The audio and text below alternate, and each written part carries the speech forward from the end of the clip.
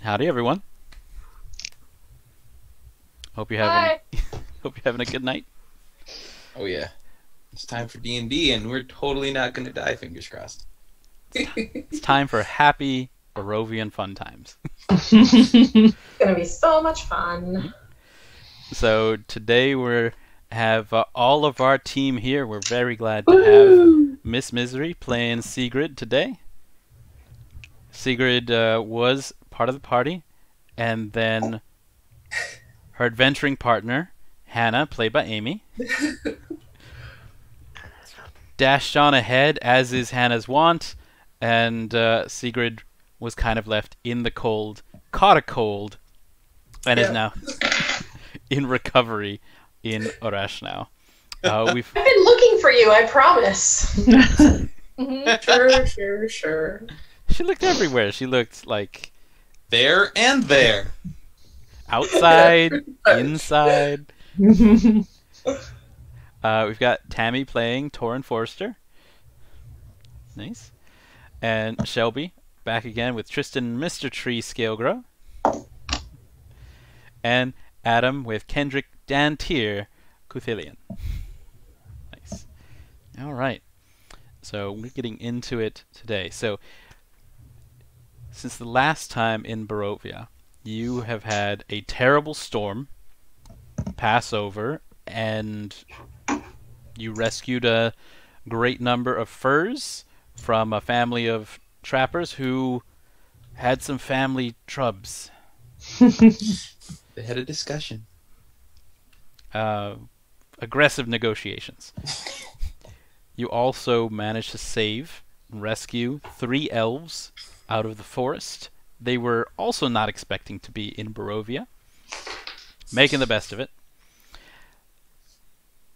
And your winter clothes are still quickly falling apart, but they'll still make do for the moment. And those you got from the Hair and Hair, from very nice old man. Tonight, you are in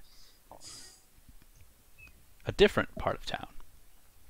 And I say a different part of town in that it's the storm outside has intensified again and made it really difficult to leave. It's a good thing that Segrid finally showed up. It at least provided an excuse for you to get some much needed rest. So all of your long rest recharges are in. You've got your maximum hit points. If you had any spell slots that needed filling, then they're filled. Your hosts tonight at this establishment in the Seven Tables Inn are Marku and Krina Greelan. They've invited you in, it seems, because they're just quite the gossips, and the Greelan family owns this establishment. They've just got this large common room that they let out to passerbys in order to, pay off what taxes they've got placed on them by the burgomaster. The food that you have before you is cheap, subpar. Like, the soup is a little on the thin side, and the drinks may be watered down. But a lot of people who are in town from before are here tonight. It's been cold, but even there, off in the corner, you get to see Grigori from the Hair and Hair. He's talking to a rather large man who keeps asking what happened to the little wolf pup that he had, and Grigori says it ran off in the storm just before it hit. Oh, I you know, really should have bought it from him. Yeah, we should have. you gotta go with those instincts. Who knows what could have happened? Could have had a wolf companion already. It would have been so cool. Well, it's been that kind of night. Segrid is at least catching up from a lot of rest with the rest of you who are just meeting. As the howling of the winds outside appear to die down for one of the lulls of this storm, Mark Ugrilan, one of the proprietors, approaches y'all. He's kind of a little old man. They grow him this way as they get in this part of the country. And as he gets to your table, serving you a brand new mug of, like, not exactly dirty water, but... Excuse me. Spare no expense. I wonder if I might have a moment. I told Krina that we shouldn't bother you, but she insisted I come over. It's my nephew, you see, Vasil, his friend Damu. They'd gone over to Vallaki for supplies. It's the town just west of us, and well, they were due back last evening, but then the storm hit, and well, now it's the next evening, and they're still not back. And he starts filling up the rest of the drinks. You notice that maybe some of you haven't touched the drinks. Just kind of shrugs, like, normally I wouldn't worry, but the storm and recent events, they just give me pause, and he'll... Are you a werewolf too? Oh my god. Thank you! Hannah! Thank you! We haven't had the, like... what have you told anyone in town about what happened? You showed up with 3 elves. We said nothing about the werewolves. No, we would have said, what's his face was dead. Mm-hmm. And Didn't find Laszlo was died, and we did not find find- Alina. yeah, Okay. So that Laszlo if she Vadu was wanted to- dead. if she Yes. wanted to come back, then she could, but we wouldn't say that she was dead in case she showed up and they were like, we heard you were dead. Mhm. Yeah. What would you have said about Alina's baby? Because everyone knew that she was pregnant. Did you find Well, any evidence? We never found her. Yeah, we never found anything of her. Okay. Most everyone then will have assumed that she died. Nothing could have taken care of that storm. The storm has even prevented people from going out and picking up Laszlo's body. Like, I assume, unless I don't think any of you picked it up to bring back. No. That's snow. It'll keep it until spring, and then you can go get it and bury You'll it. smell it. You'll find it. Follow your nose. I performed rites, but It's fine. It's I mean, fine. we had enough trouble getting over the river to begin with a dead body. Yeah, yes, my brother had a little bit of trouble with that. Oh yeah, everybody would understand. Good. Okay, so this would be the main reason why Marku is coming over to you, and as he's kind of puts down the refilling jug, he kind of fumbles with his apron that he's got on and a washcloth, moves it aside, and brings out a very old, very brown bag. It's like a coin purse if coin purses had like children and were very small.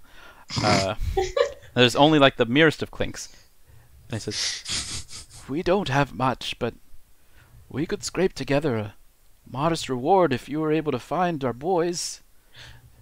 There's so they're asking that his nephew Vasil and friend Damu due back yesterday. Storm hit. They should have been on the west pass from Vallaki. So you want us to go after them?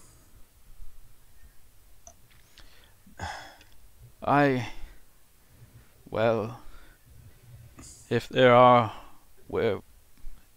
wolves out here, we want to see their bodies brought back at the very least. Wait. Hmm? Who's sitting next to me? Probably me, because I know you can't be trusted. I'm gonna lean over She's and probably sitting between us so that we don't do anything terrible. So I'm gonna lean over and whisper to Toren, did we ever ID the body that was getting eaten by hawks? No. What did the boy that we're trying to find look like? Oh, he would have looked like myself, just in a younger days, and he'll describe a boy with black hair and kind of like a large face, like very wide, that his favorite jacket that was gifted to him by Marku was this kind of blue, almost a suede long coat.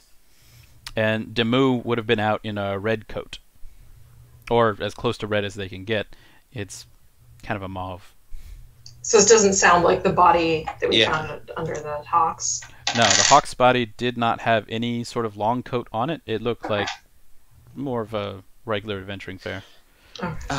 Question for you. If we do this for you, do you have anything that the coats that we have are a bit unoptimal? They're kind of falling apart. Oh, take a look. Oh, yes, I see. Like the fur is just bare on one of your sleeves. Like, yep. Is there anything... Not the good bear, like an empty bear. Is there anything... If we are to come back, we can definitely make sure that the coats get back here. But if we are to go out in this weather, if we don't have something better than these, we might die ourselves.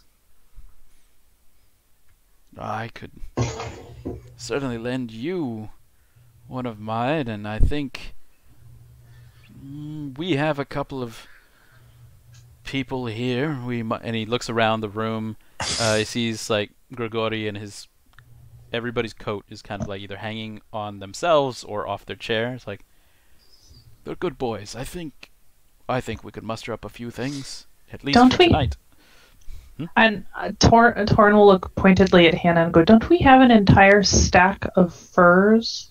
I gave them all to the guy. You gave 3 of them. Yeah, and there were 3. There were 4. Huh. Interesting. I suppose it would cut into what we can trade with the Vistani once they get in, but my Krina, she's good with her sew needles. Yes. If we've got an extra stack of furs, we could definitely whip something together. We could make that happen. Secret's from the north, so she's already fairly well equipped for the cold. It was just that really bad night out in the blizzard that really did it. But so well equipped. So well equipped she survived. Basically. Can you see whispers in Roll20, Paul? No? I haven't sent one, but if this thing... Here. Give it a try. Let's see. Oops, hold on. Helps if I actually type your name. So Marku's saying that he can definitely have his wife make adjustments and do the final tannings to any furs that you would be able to provide. They just don't have any furs themselves. Wonderful. We'd be able to help out with that then. As who? It says Dantiir. Says everyone who saw you put the furs into your bag. And they're my furs. I took them. Don't you think it would be cohesive for us to not die? I mean, like, if you want to go out there and freeze to death, you're more than welcome to. Then we'll take them off your body. You have to find them first. Well, we'll have time because we'll be able to use you for warmth at the very least. Right, but the thing is that I get... You're greedy. We understand this, but... Okay. So then, for what you'll be needing then, there's a couple of coats available here in the in the 7 tables. You can borrow Grigori's coat. What? Would we have found anything in Laszlo's house since he's dead? And we slept there. They would have had a pair of coats, yes. Okay. Would any of them fit me? Oh no. That's the one you definitely need to borrow from Grigori's partner over at the other table. Is a rather large bloke. His name's Oleg, and though he's a little grumpy about losing his coat. He's like, well, I kind of like this vest anyway. And he'll hand over the coat to Mr. Tree. I'll give him a gold as far as, like, in case I lose it or something. Oh. Well, that's mighty kind of you. All right. And so transaction. It's like, well, I got a good horse blanket anyway. All right, so that's... So you have that's one, and then we have 2 from Laszlo and What's-Her-Face's house. Right, yeah. So Yeah. Oleg's coat on Mr. Tree. And you've got 2 from Laszlo and Alina. So those are 3 good coats. Did Segrid need one, or does she have her own? Segrid's got her own. Okay. I will give Kendrick the girl coat. Kendrick will gladly wear the girl coat. It looks fantastic on him. What color is it? What color is it? I'll let you pick. It's a garish paisley purple. Oh, that's perfect. Nice. Of course. I look like a pimp with your hat with the and giant, with the wide brim hat and this gaudy as coat. Mhm. Yes. So then Hannah will hand over enough furs for a coat for herself. Nice. Because everyone else has one. Sure. Wow. So it goes. Okay. So we've got coats, and they're very secure. They're not falling apart at this point. That's a good point. Valaki's along the main road, but to the west. And he says they would have been out in the Seven Tables' best cart. They were trying to make some trades with what they had left. So they were mostly trading like foodstuffs in exchange for some additional clothing and other supplies. So you should be out looking for Vassal. It's a young lad, wide face, a blue coat. That's Marku's nephew. And then there's another boy there named Demu, and he should have a red coat, also dark of hair. And they're out in a cart. Are they bright colored coats? Yeah. The kids, Wonderful. The kids like to We'll wear... be able to see them then. Let's see. There should be a cart with the number 7 on it. Oh, okay. Oh, and of course, Betsy. Like a racing cart. The boys put it on. Okay. They said it makes it go faster. And of course, our mule Betsy. Oh goodness. Okay, and question for you: if we happen upon them and it's closer to Vallaki than it is to here, do you want us just to aid them in finishing the journey instead of turning them around? If they didn't make it to Vallaki before the storm hit, right. They would not be in good shape. Okay. Bring back our boys. We'll try. All right. There is this short break in the storm. So you have a lot of overland snow. How's your walking speed? 30. 30. Nice. 30. 30. All right. Strong smell of evergreen trees outside. Anything else that y'all want to do before you get a move? Where are the elves? They would been staying with you to the house. Okay. It's a very crowded cabin at this point. Dantiir will make a pit stop at the cabin just to let them know where we're going. Mm-hmm. Let them know what the story is. Aya has the older matronly teacher elf is kind of sitting in a rocking chair, and she's covered up with a shawl that she found, and she kind of sees what you're saying and nodding and says, "Best of luck." And then she kind of continues looking into the fireplace that her 2 wards have like started. She's kind of still out of it from yesterday. And Nimmel and Erlin are like carving up new arrows. They're like, they've been building up their strength, eating a few things. Wonderful. Nice. Okay.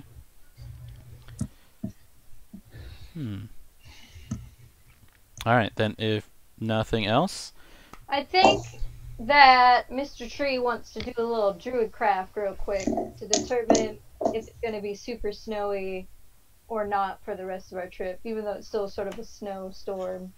That sounds like a good thing. I can druid craft to determine what the weather will be like. Ooh. Nice. It's gonna snow.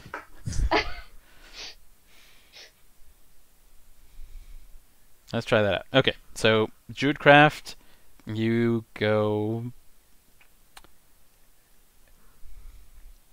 at a miniature of Mount Baratok, and what looks like a lot of woods forms out of crystal flakes. They're thickened up in your palm, and clouds make themselves appear out of small snowflakes that have wandered into your palms, and you see them gather for what in your Druidcraft you've been trained to know is about 3 hours, and then you see that there is a great wind and that it gets a lot thicker.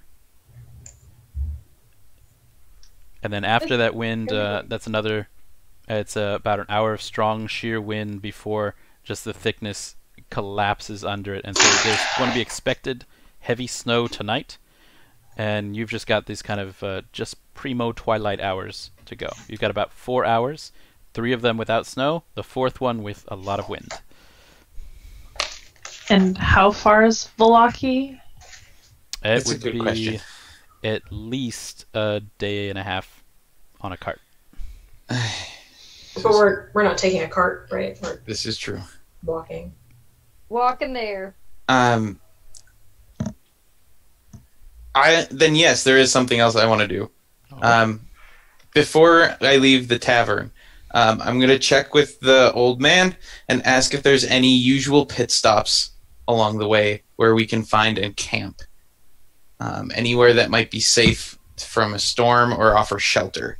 Because if it's going to be that long of a trip by cart alone, they'll probably have, rest points. Well, honestly, this is why we don't get many visitors up here in Arash now. Between us and Vallaki, it's terrible. Fair mountains and the Svalak woods. Okay.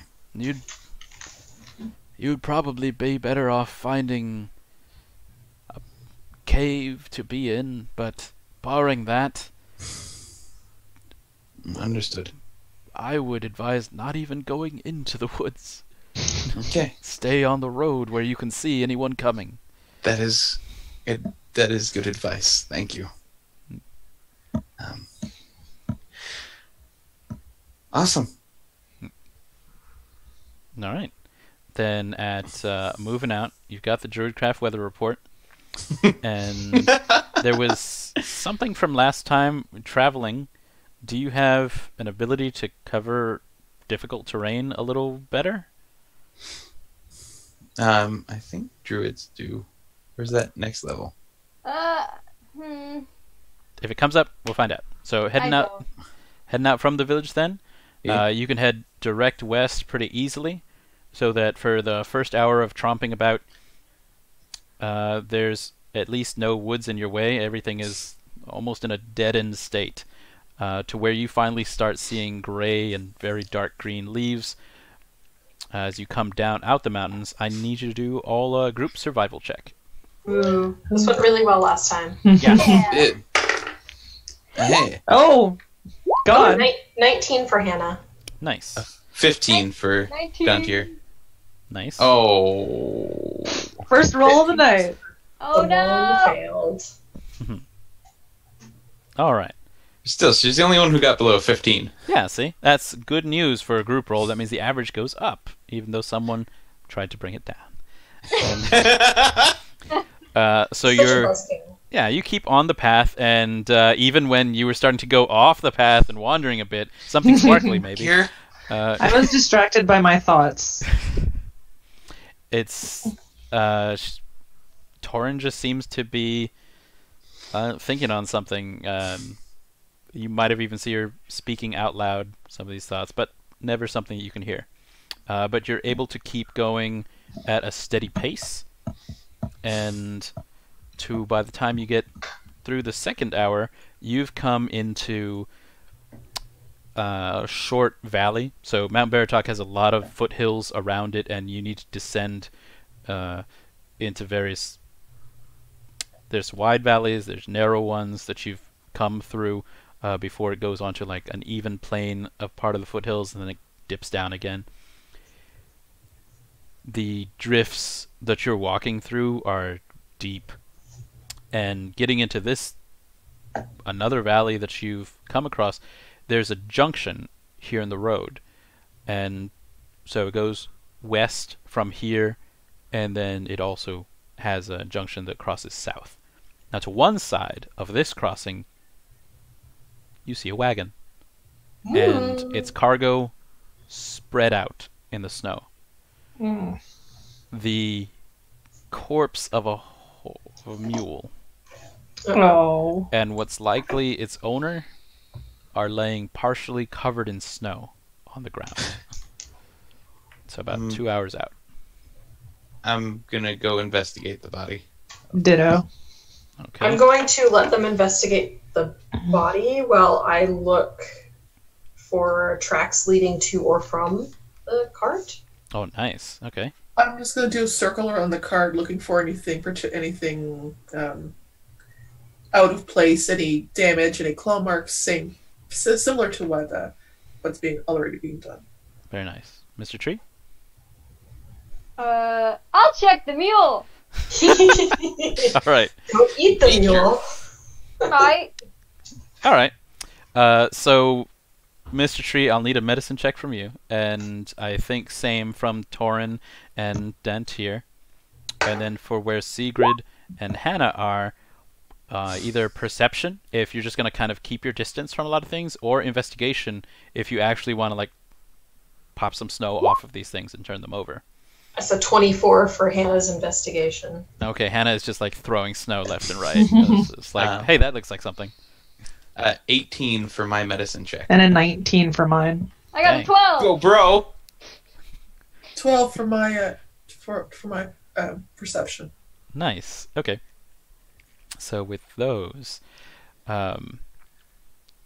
so the lad out here with the mule is he's got a mauve, almost red coat that's been stained dark, and his throat is just gone. It's been torn out, and Mr. Tree very nearby. The mule here is in a similar situation. Like the throat of the mule has been torn out, and it looks like there's been partially eaten.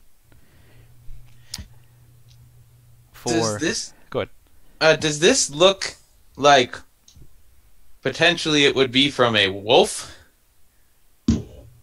Let's see. With your medicine checks, they were pretty high. 18 and 19. Plus, you had just come across some very devastating wolf. Yeah, that's what I was wondering about. If it looked similar to the ones we had just seen. As you like probe where the throats were, your fingers kind of match up with the size of the holes, and it comes together in a way, along with some... It's almost ridiculous to have noticed, but you do, the bruising that's on the other sides of this boy's neck because of the parts that are missing, but your hands can kind of fit around where these injuries are. Ew. Oh. And Gross. Is this person also dark of hair, and do I think this is Damu? You do, based on the description and the red coat here. It's sad. For those on the perimeter, for Segrid and Hannah. For Segrid, you aren't able to spot anything fresh, but the snow has been coming down today in a way that will only cover up things that have been here too long. And so you actually see some treads here through the drift that looks like some snow has collapsed. It seems to be at least 4 sets of tracks. They have not very long strides, but it looks like they moved in and then out into the mountains. Do you know what kind of species this is? This looks like it's humanoid. The treads are close enough together that they could have been somebody's legs. And so the snow just covered up footprints and the like, but you can still see like where the snow has buried in through these drifts. Hannah, what you find going through these materials and things that have fallen out of the cart, there's at least one metal barrel that looks like it's been drained of from the smell of it, from the freezing ice on it. It looks like it was drained of water. And a couple of other boxes out here of blankets, some rope. There's a small package. It looks like it was wrapped up in like brown paper, just tied with twine, except there's very clearly the twine was cut, and this package like ripped, and the box is still there though. It's like a gaudy jewelry box. Like there's filigree on it and there's carving on it, but it doesn't look like it was done really well. Like there's a little carving of a little wolf, but it's the one where like the nose is too big and that the eyes are looking in slightly different directions. Is there anything in it if I open it up? Oh, you're opening it? Yeah. There is a very large amethyst necklace. Like it has a big piece here and then smaller gems around it, and then it ties in. You think this is probably not gold or even silver? Like this just might be like a steel Like necklace. brass or something? Right, some cheap metal. Okay. Was there any, if I look at the paper wrapped around it, does it have any like address on it or anything like that? It does not. So All let's right. see. She'll pocket the box and the necklace. Okay. So Segrid, you've seen tracks. Hannah found a lot of like household supplies and one necklace there. And of course, Toren and Dantiir and Mr. Tree, you found 2 very dead people. Well, horse and person. Then there's and the cart's out there. So I'll once everybody has found everything, get together to discuss things. Explain what we found. This is probably Demu. The other one of Vassal, we didn't see any, like, there wasn't any, like, scraps of blue fabric around. So we found one of them, at the very least. Anything that you guys find that might be helpful in finding the other ones? I found tracks. It's quite possible that he was taken. I saw 4. They're humanoids, so. Wonderful, wonderful. Find anything good in the cart, Hannah? There's blankets and some household goods and an empty water barrel. Oh, Hannah didn't check the cart. Hannah checked the stuff that had... Yeah, it's just the stuff that was strewn around. All right. Anything else? I mean, there's stuff in the cart probably, but I haven't looked yet. It's been overturned. Like probably when the mule went down, the cart also did. It's like there's wheels in the air. Well, do we want to go find the other one first? That would probably be a good idea. He might still be alive. Is the cart itself, does it look like it can be righted, or is it just It hasn't. It looks like it's taken no major damages to it. Like there's some scratches on the outside, but they're not deep like would have been wolf scratches. And the wheels, just by pushing on them, they will spin. It just looks like it's completely flipped over. So it just takes some. And we don't have a horse. And technically, you don't have a horse. I was more not wanting to leave this poor child on the side of the road. Okay. So if we could. Can I try and see if I can flip it? Or somebody can help me flip it? I could help with the flipping. That's good. Okay. It's not a super big wagon. Go ahead and both of you give me some athletics checks. Let's see how that goes. Get on either side of this cart. Athletics. 14. 14 and 17. All right. That's a nice average. So with a bit of a hoisting, there is a cart that goes up and up. And what are you guys doing while they're doing this? Just still discussing, and they say, like, let's go get this cart. Is there anything else lying about that catches? I'm just going to do a quick. Actually, since she's mentioned the tracks, I'm going to go take a look at them and see if they remind me of the werewolves. Very nice. You can give me either a nature check or survival check for that. And I will be performing last rites while this is going on. Survival, definitely. I get a whole one more to my bonus. It's going to be 21. Nice. Right. And while last rites are being passed over on Demu, Dantiir is looking at these tracks, and which skill did you use for this? Survival. These don't look like they're humanoid, but in your time adventuring, you've come across like kobolds, goblins. These are taller, and you can't see any footprints, same as what Segrid was trying to do, but the waist and leg size looks like they might have been of the humanoid type. It would have been on the skinny side. Okay. And maybe people size, because you can kind of measure where your waist is. And so while you're looking at that, Segrid and Mr. Tree are two biggest, burliest members of the group. Now that I think about it, flip over this cart, and you can kind of hear a frump as it lands on the other side, and then you're all able to hear a as the very bruised and barely breathing body of Vasil is uncovered from under the cart. Oh, snap. Okay, I am running over and I am curing wounds.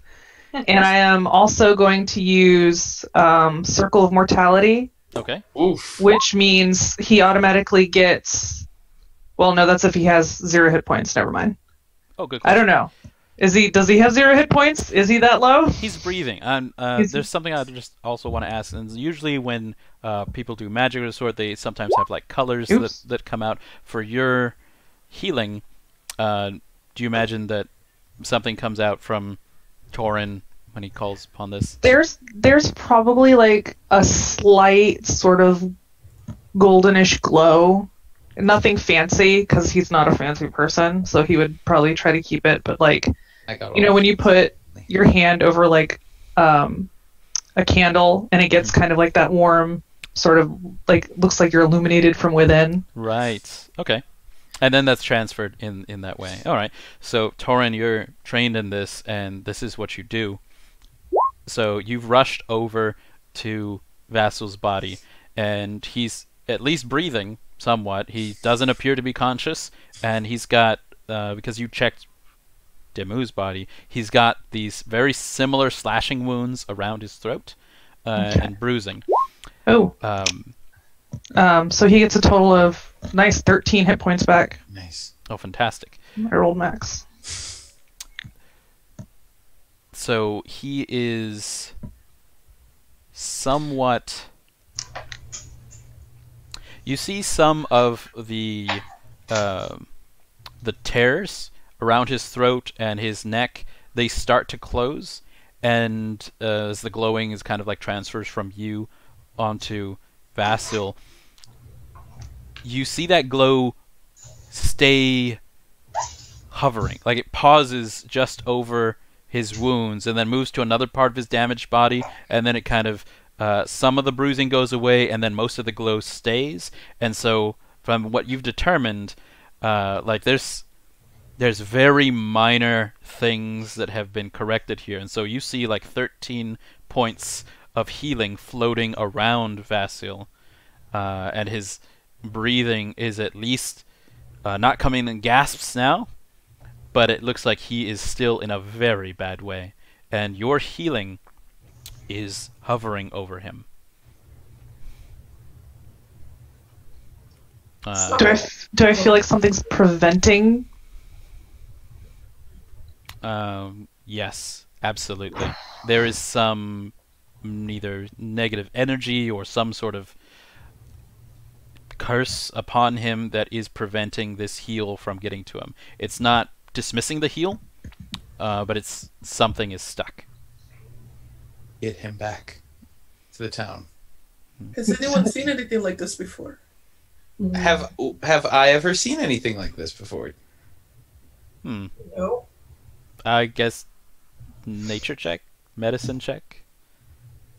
Would I have read about any of this in my school studies? Yeah. Oh, that's definitely a medicine check. So Group medicine check.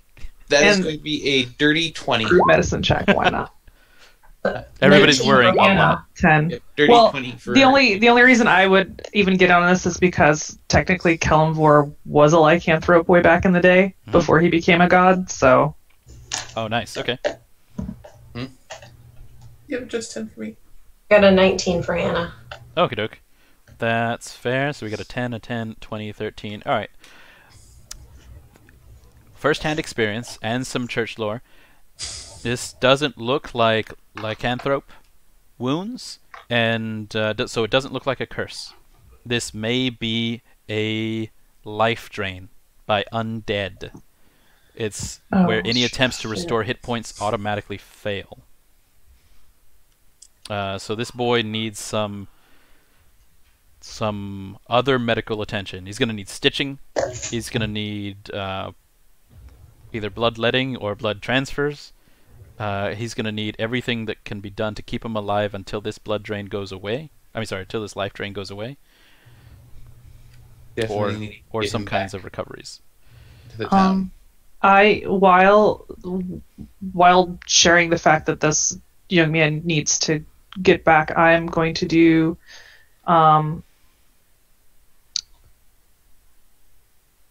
yes, I'm going to do my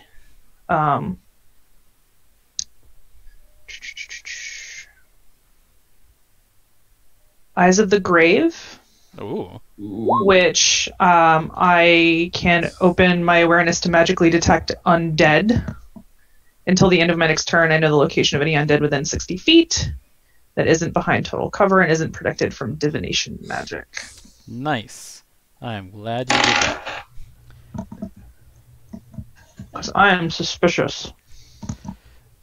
So there is no corporeal undead or incorporeal within 60 feet of you, outside of cover, but you get the sense that they were definitely here, and that these wounds are definitely of the undead.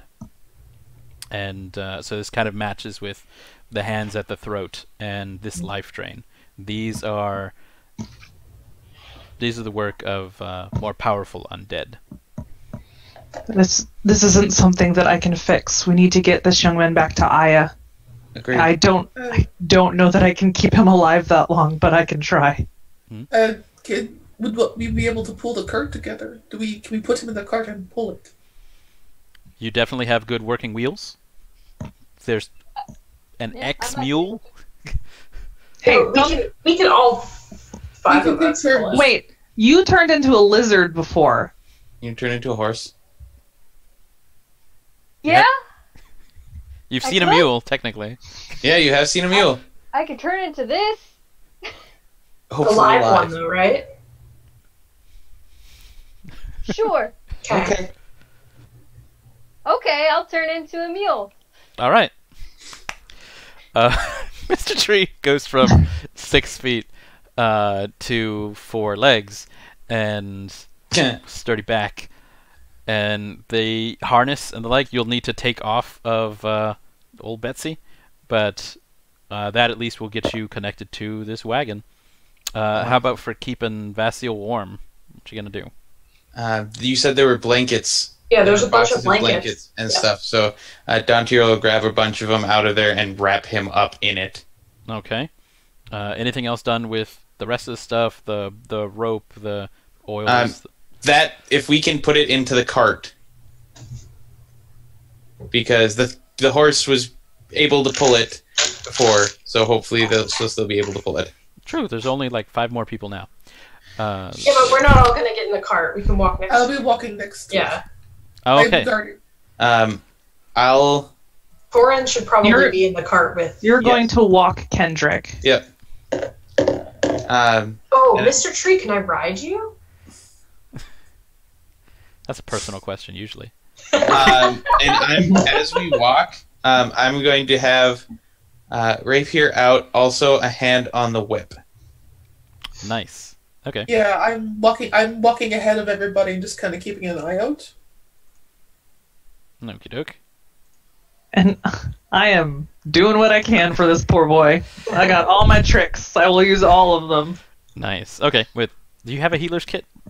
I don't have a healer's kit, but I have some class and some racial abilities that I will just pour in there. Nice. It's saying You can saying also some make praise. Sorry. Go ahead. You can also make bandages out of the blankets. That's true. Mm. I'd probably tear my vestments apart at this point because the blankets are good quality and My clothes are crap. I guess. If only you had kept some of those old furs. Those could tear so easily. Anyway. Got good coats. All right, vestments on, and that'll at least keep the bleeding. So yeah, some definite technical work is going to be keeping Vassil alive. So you've got 2 hours out with the mule, Mr. Tree, and the cart. I will need. Let's see, writing that. I will need some survival checks for. Actually, from Mr. Tree, Mr. Mule Tree. Okay. I will need an athletics check. Athletics. Okay, let me From- double check how wild shape works. Do I take its strength? Yes. So that would be Okay. mules have +2, so you can roll me a Yay. d20 +2. Okay, that's a yes! That's a natural 20. Nice. Womp womp womp. That's nice. All right. So Mr. Tree is just blazing it through this. You make it back. The rest of you have to like catch up. Toren and I think Dantiir are up there, or Hannah's riding on Mr. Tree. Was that it? If he would let me. No. Hannah is like trailing behind Segrid and Dantiir, and Toren is up, keeping Vassil alive. Moving at this breakneck pace, you're able to make it back into Orash now in like 1 hour. So Oh, you've good. made it back completely. Oh, clear. no. Yes. Can I retcon something real quick? I was about to say we left the kid by the side of the And have road. like, if Segrid, since she's real strong, wanted to grab the corpse of the boy in the red coat. All right. No, we panicked. We forgot. I mean, Okay, you I'll- saved I'll- one, but We know I'll- where the other one is. It'll stay there for a little bit. I'll take off my good cloak because it's a decent cloak and has my fur thing across the back. okay. Put it in the cart and go back and run and grab the body and shove it over my shoulder and kind of just jog back to everybody. That's fair. Because, Mr. Tree and Toren are taking care of this living person who needs it, and the rest of you are definitely not riding any of those things. So you have the space to do that. Not yet. And then just kind of beat feet there to Oreshno. So you come in to the town, and it's already late. Now it's definitely the twilight of the evening now, so maybe the 7-ish there. You don't really see when the sun goes down here so far in the village. There's been the storm. There's been it's super overcast all the time. But you definitely see that there's like lanterns lit around the town now. I'll just start calling for Aya. Like, I don't know where she is. I'm just going to start yelling her name. Yeah. Nice. I'll go the opposite direction. Likewise yelling. Okay. There's like a house where you all live, and that's where you last her. But I was thinking of a different person. Never mind. Well, I didn't know she could be at the 7 tables. She could be somewhere else. It's been 3 hours. She could be anywhere. Right. Okay. So as you're coming into town, then, and your yells are heard, Aya doesn't materialize at first, or at least where you can see her, but Krina Greelan, who's you kind of saw behind the bar there at the 7 tables, and she looks out the door, says like, Marco, they found him! And because they see that you're coming back with a cart, and Toren is in the back, like keeping Vasil like warm and or bandaged, but his head is like lolling. Like, we have a hospice here in Oreshno. It's squat brick building, high peaked roof. We'll meet you. And she yells inside, Oleg, you get off your go out there and you tell Glovia that we're coming. And then you see Oleg, who is coming out in only a vest, and he looks like he's had a few. Like, they've been either waiting there or like waiting in the tavern for you. And you see him like huffing, but he books it. And so you've been like on the south side of town. He books it a little further into the downtown, like going across the town square, and you can turn the cart, and it's going across. You see, like, anywhere else it might be like a church because of the roof on here, but there's it's otherwise a building where when you catch up, Oleg has already been inside, and when he comes back out, there is a woman of modest look.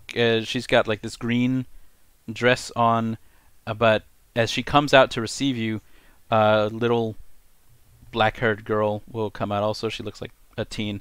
Oleg is looks like he's about to throw up on the outside of the place. It's just like, I can't. I shouldn't drink anymore. It's about this time where I lose my wild shape and I'm just a dragonborn with like a. You have a bit in your mouth. Yeah. The leather straps. You're like a bondage dragonborn. Yeah. Mm-hmm. Like, this is who we are now. The woman with brown hair who's come out in the green dress, she says, inside. Serena will direct you where to set him. And the young girl with the black hair, she's got it in braids. She puts up her hands to help get down Vasil. Will help. Okay. Awkwardly. And the rest of you are like coming from behind at this point, and Oleg gives out a wave and a shout like, "Hey!" And then he actually does throw up. I'll use thaumaturgy to increase my voice volume to let everyone know where we are. Nice.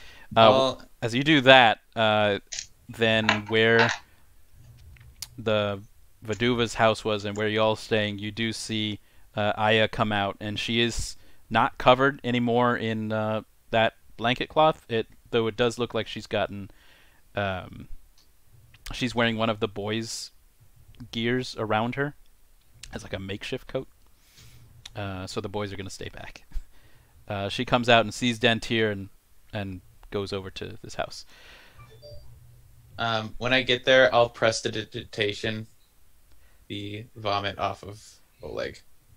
Oh, that's real handy there. And he holds out his hands like, Oleg, Dantiir, I'm just gonna wait out here. it's probably for the best. I'm gonna. Good.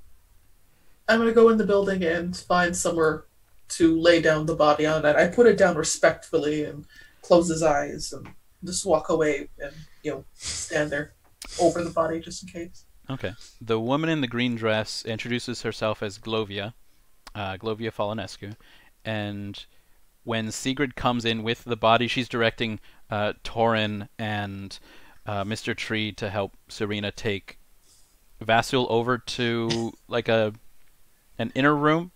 And the outside is kind of like a lobby. There's a desk, there's a couple of waiting chairs, and then just kind of like a curtained partition. And so you're taking Vasul over to basically some medical cots. Very simple. There's not a lot of metal around here. But when you come in with Demu's body, she puts up a hand, takes a closer look, and says, "You'd better bring that one in here also."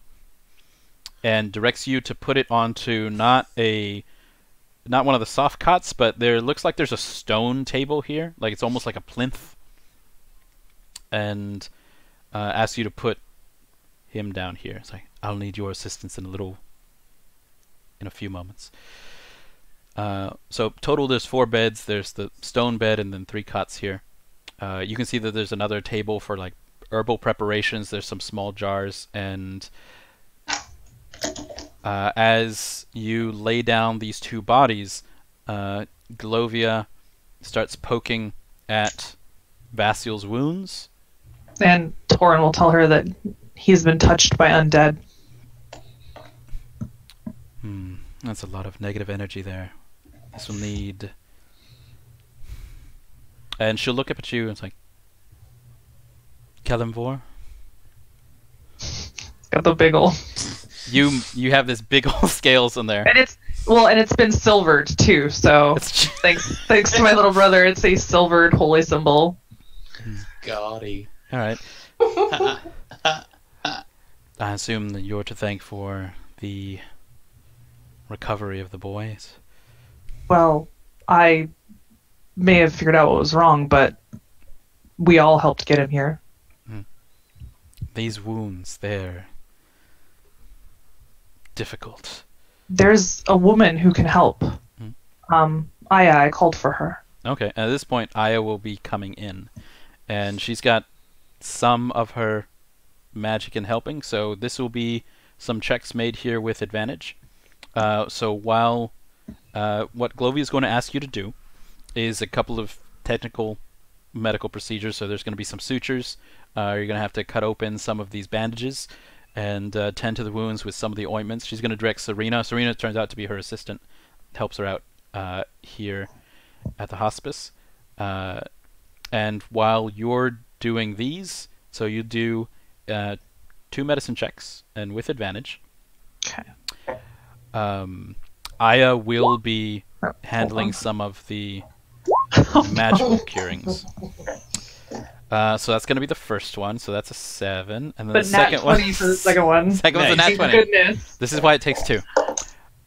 With Aya there, kind of she catches him as like he starts bleeding out at a certain part of it with a little bit of her magic to stabilize him.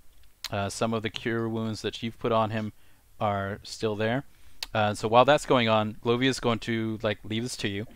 So it gets very serious for a little bit. And then, I mostly deal with dead people. It's different when they're alive. Let's hope this is different.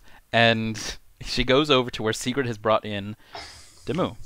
And he's got his red coat on, and she also makes some pokes. She looks deep within where like his throat has been torn out.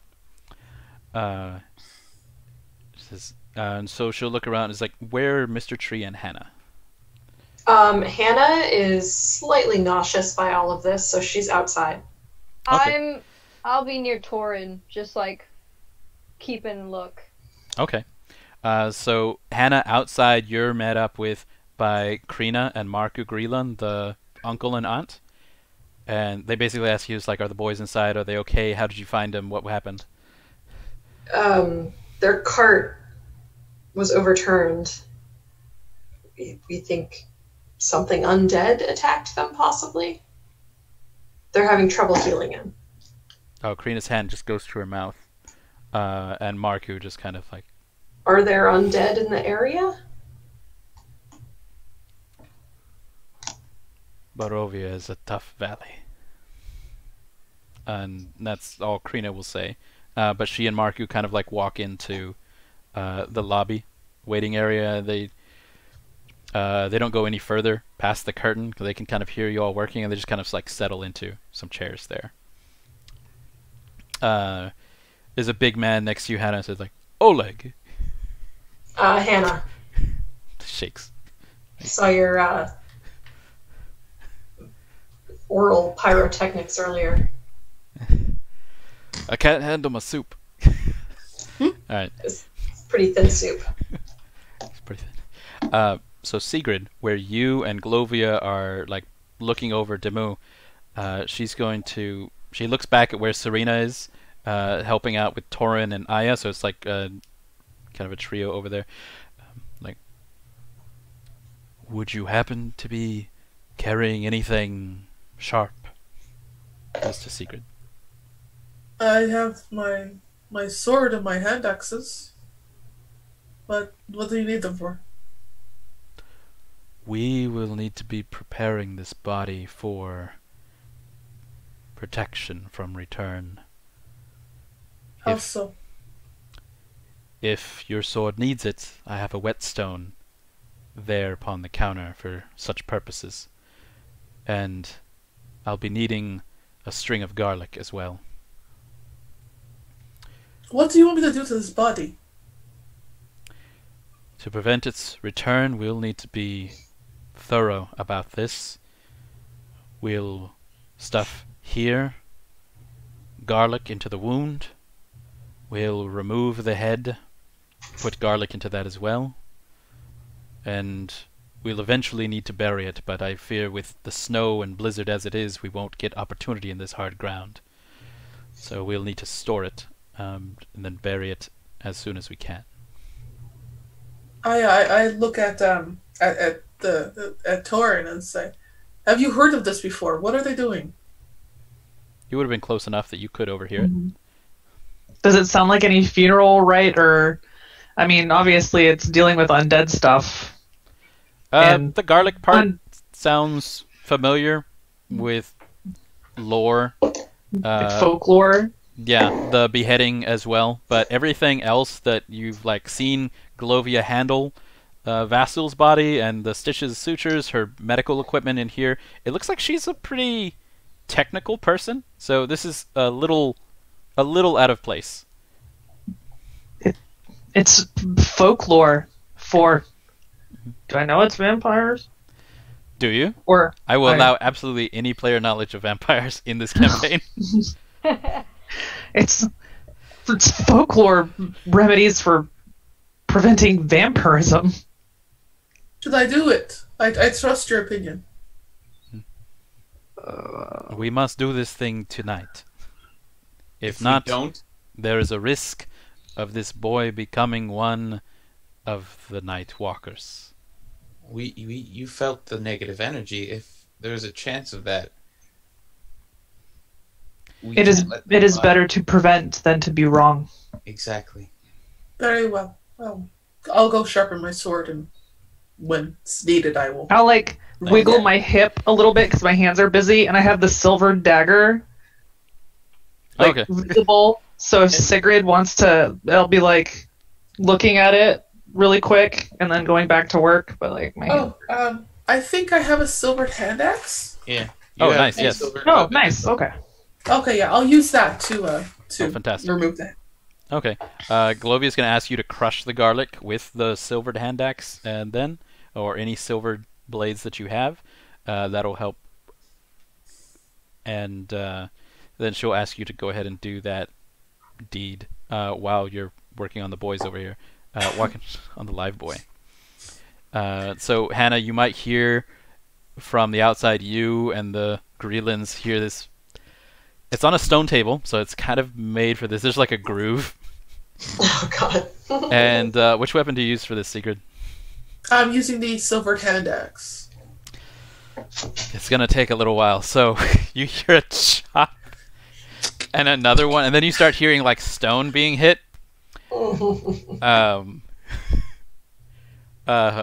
Oleg's face like goes pale. He's like, Do not puke again. I can't clean you up like the other one did. and you see him like kind of like hold it. It's like, I can't help it. I'm a little sensitive. But on the inside, Segrid, the body is not struggling against you, and you don't see any movement. So far, success on that part. And then once that's done, Glovia kind of like looks it over. She picks up the head and kind of places it on the body, and puts Dimu's hands over it, and then indicates to you, Segrid, that there's like a couple of sheets, and for you to like cover one over the body, because then she needs to go back to Vasil. She comes back over to where Toren and Aya and Serena are. Serena's kind of like handing you scissors and bandages things. She's not handling it directly. So it's mostly Toren, who you're using every medicine training that you have had. Now that you've got like this is a surprisingly good number of tools and like clean bandages and things. And like Serena's handing you things that have been like they've been sterilized, they've been heated. To Mr. Tree, this would be like, I don't know what you had to put a perfectly good needle through fire, but who knows, these peeps.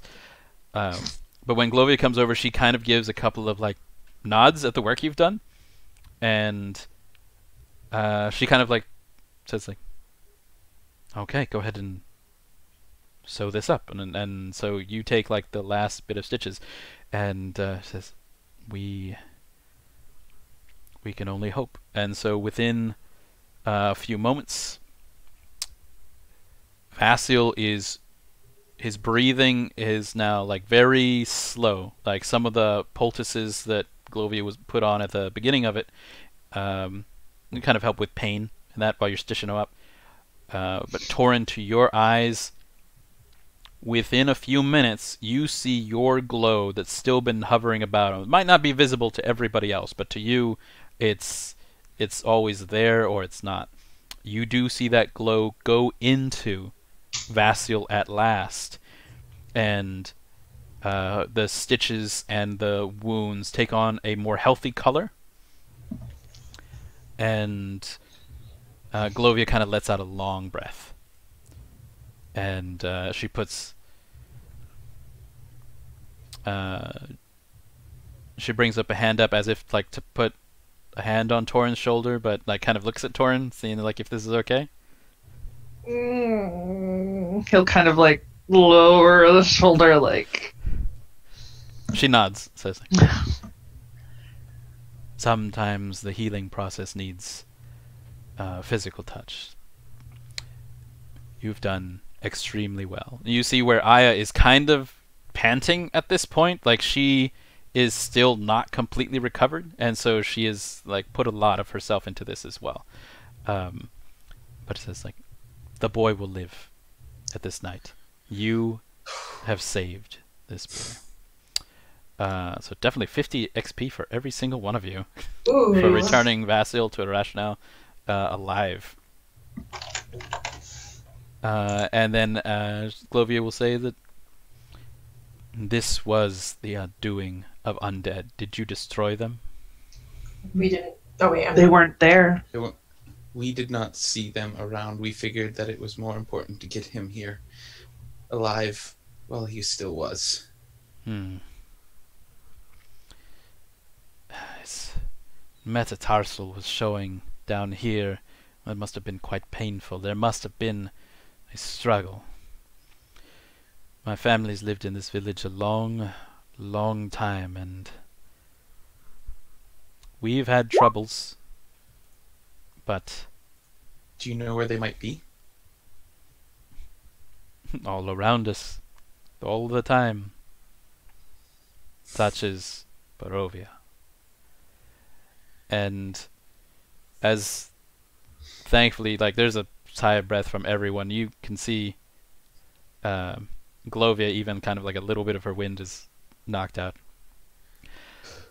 I'm going to talk to the Greelands before I take rest. And looks at Serena. Serena, come with us. There.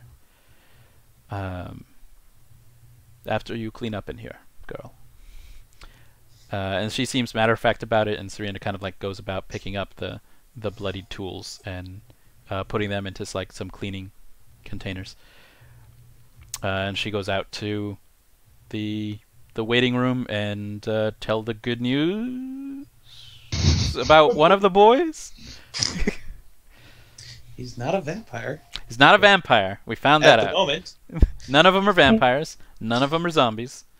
Hey, we're batting 500. That's pretty good. Yeah. There's definitely no zombies here today. We are 1 for 1. And so... Emmy, your cat is possessed. Well, I mean, we saved the boy, not the cat. It happens. And that's when from outside you hear the loud clanging of a handbell. Just that dong, dong, dong. And Hannah, you see in the town square, there's a very stout and portly man. And he's got a blue coat and pale trousers flanked by his side with a very lanky teen. There at the town square on a little small platform, and the handbell goes on for like a few seconds. People who have put their lights up are kind of like peeking out their doors and starting to come out, and within like a few moments there's surprisingly a large crowd. And is Oleg still next to me? Oh yeah. Who is that coming? Over there? Oh. Why, that's Ham.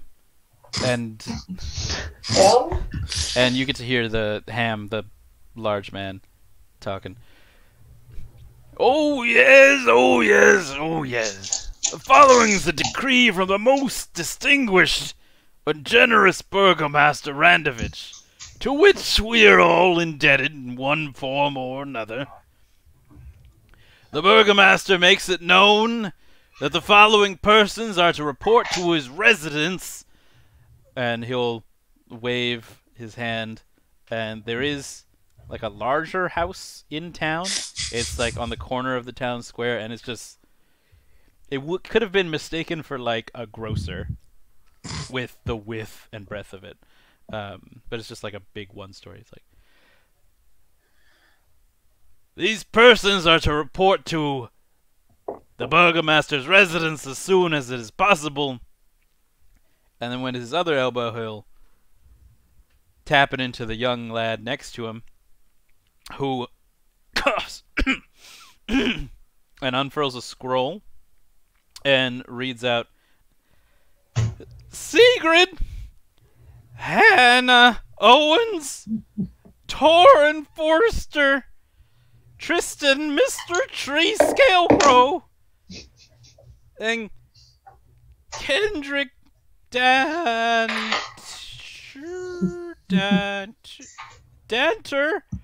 Cuthilioni. And then he rolls it up. He's obviously not talking about me. Dander. So have fun in there. These persons are suspected, and now he kind of works into the crowd, not of being charlatans, burglars, vagabonds, or instigators. You are to draw no conclusions. And by now you are sure, Hannah, that the entire town is staring at you and the hospice and Oleg out here. Do a little wave. Everybody just kind of like blanks. Let it also be known that, and he does turn to look directly at you. Oleg, it's your turn to light the village lamps tonight. and Oleg next to you, and just goes, I don't feel up to it, but I guess. And then the kind of ham and says like, that is all. And then he like pushes the lad down off the stage. And like Glovia and the Greelands have come out, and they kind of saw at least half of that. And then they kind of look at you, says like, what do you have to do with the Burgomaster? I don't even know what a burgomaster is. Agreed. Does he make like really good food? It's the mayor, essentially. And says like, this is how we run things in Barovia. Each town has its own burgomaster. We pass down the title through heredity, though Master Randovich has no children. Really? What is this man like?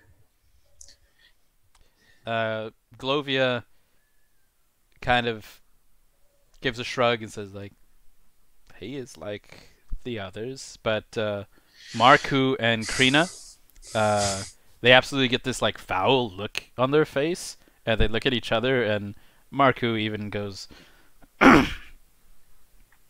he taxes, and he takes, and while the rest of us starve, he's going to be the last one in Arash now if it was up to him. But he's been burgomaster, and we have all survived. We band together here in Arash now.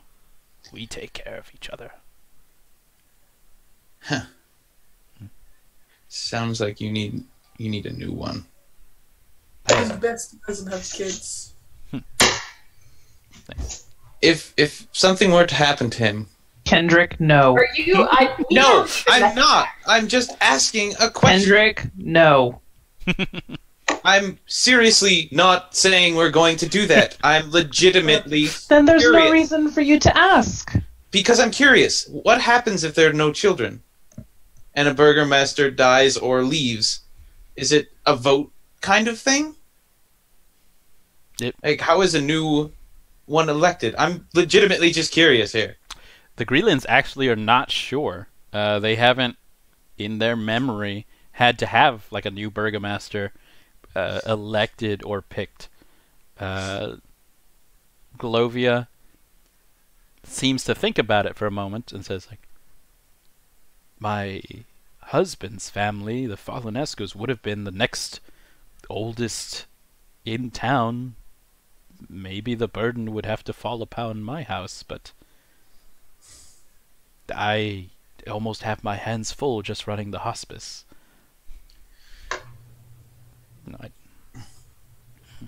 So they're not quite sure what would happen. Is there a reason they had to specifically say that we weren't suspected of anything? Glovia has just come back into town, so she's going to ask, are you charlatans or the like? Well, he is, but... Only when necessary. What are charlatans? Well, sometimes people say things that aren't exactly true. Lie, tell stories, and otherwise swindle people for money or otherwise personal gain. Sometimes just amusement. Okay, so you. Yes. All right, I know. Let the look for now. Okay. Toren likes Sigrid. No, it's that Toren. There's like a double nod that goes on. Like Yep. no high-fiving, Brothers. but it's that solid. Mm-hmm. Like, finally someone understands. Glovia says that she's going to have Serena help her like clean up Demu, and the Greelands are going to close up the 7 tables for the night. They do kind of give you advice in that, well, he is the burgomaster, but He wouldn't dare touch you here in the village, not after all you've done for us so far.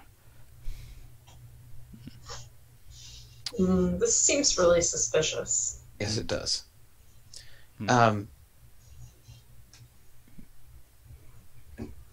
Dantiir is going to turn to Glovia and just thank her for saving the boy Hmm. and for helping with the corpse.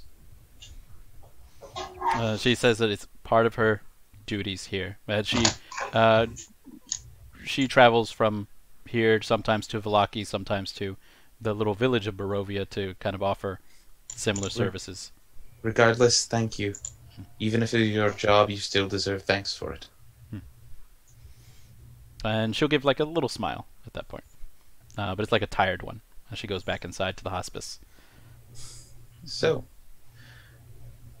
Nice. So the seven Fancy. tables is closing up. Grigori Woolbach's place is there. You've got your little cabin. Aya's gonna come out and says like, if you're going to get in trouble, it would have happened already. I think you can handle anything. thank you. I am going to pass out. That is a good idea. She like starts trudging to the Viduva cabin. So, shall we? Sure. Yep. That's great. I'll lead the charge. It's already now like if they gave it a regular time, it would be like 7:30 in the evening. The night's fog is starting to sneak its way down the cliff, propelled by some winds that are starting to pick up and come into the town.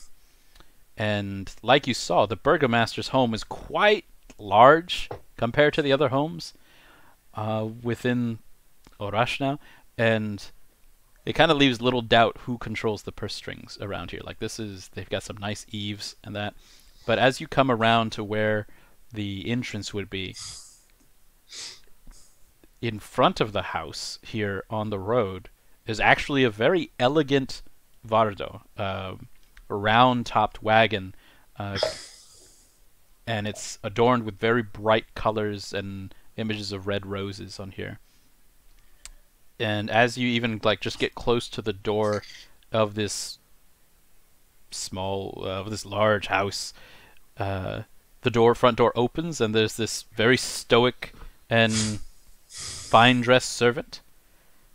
It says, "You are expected," and just lends a hand, pointing towards the interior.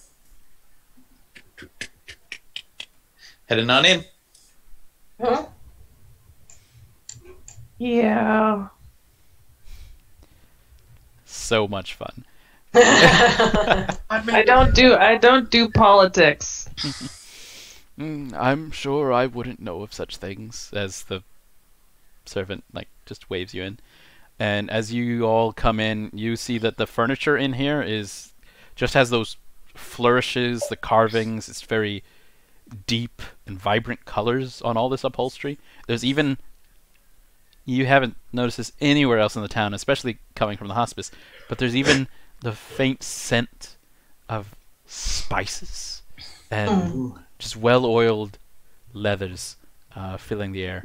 And so as you come round, a servant leads you to the parlor through an entrance and past a sitting room. There's a large round table covered in black velvet cloth dominating this parlor. At the far end of that table, there's a lady. She's of a grandmotherly sort. There's like, she's definitely aged, and dressed in bright colors. And as you're entering the parlor, she has a bit of a smile on her face, and though not looking at you, she pulls a deck of lacquered cards out from within her dress from somewhere, and she just spreads them out with a nice flourish. Like, you can hear the clacks of them as they hit each other as she brought them out, and then when she spreads them, there's just like that faint. Dantiir's gonna head like straight to her. And she smiles and like bids you sit. There's like a little stool next to her. Totally. And then behind her, there's a rotund man in very fine clothing also, and he's just staring out the window, and he's just kind of like impatiently chewing on his thumbnail. And he's not even looking at you as you come in, but the servant will give a little sir. And he's still looking out the window, but after a few uncomfortable moments, let's see. I am Burgomaster Randovich. You were the ones that were called. This is... And he's kind of reaching for maybe a nice word, probably. But it's like coming a little slower. And so what you get here is that actually, roll me an insight check, like, because he's reacting to you with having been called in and. Oh, nice.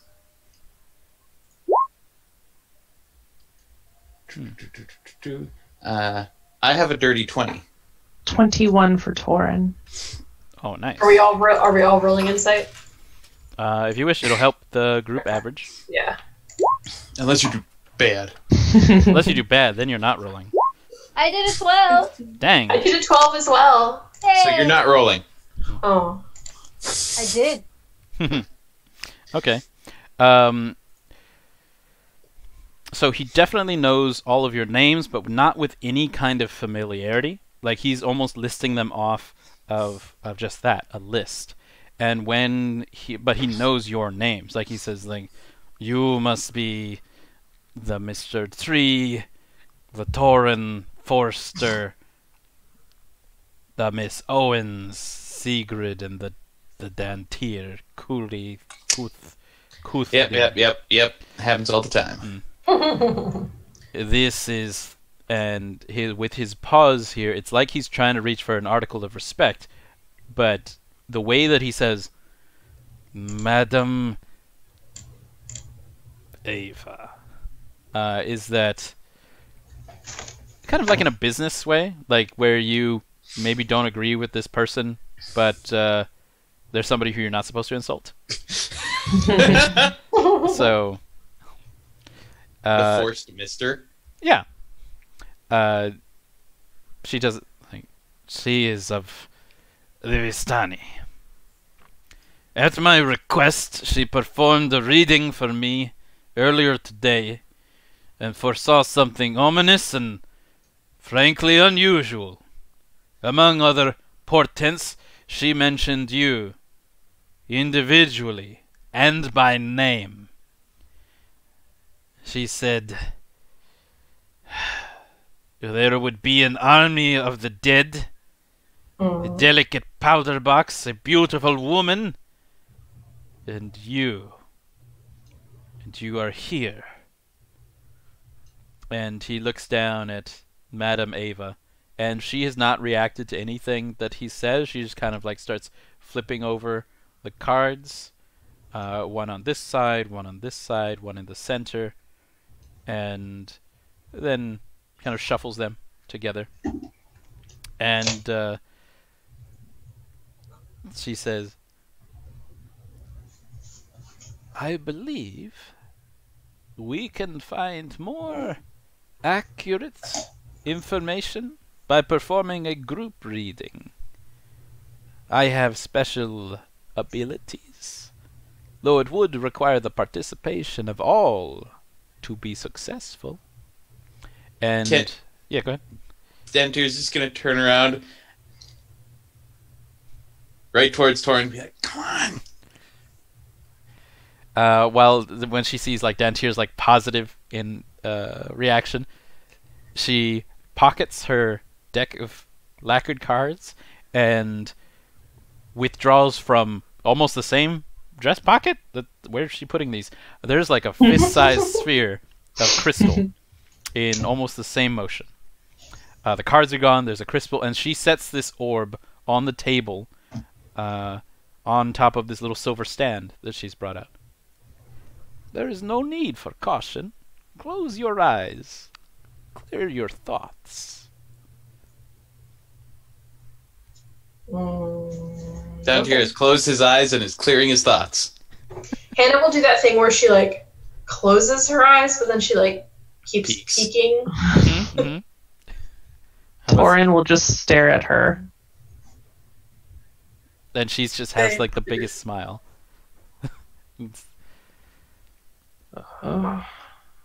Segrid, Toren, there will be things in this vision that will be for you. It is good that you see them. is Mr. Tree just like how's Mr. Tree doing? He's not cool with this. This does not sound like a good idea. Madame Eva specifically holds out this crone hand to Mr. Tree's big scaly fingers and then turns it up, palm up. Then just smiles at Mr. Tree. I don't know. She's also offered this over to Dantiir, but like Dantiir might have like just grabbed onto it. Yep. Just like It's like a child. yep. He's so excited. Does my little voice have anything to say about this?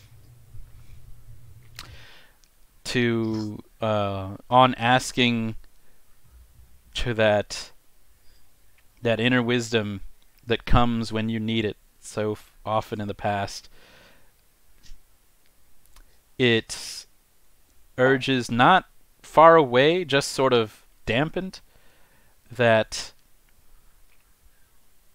you need information. But also don't go into this blind. Why haven't you checked the house?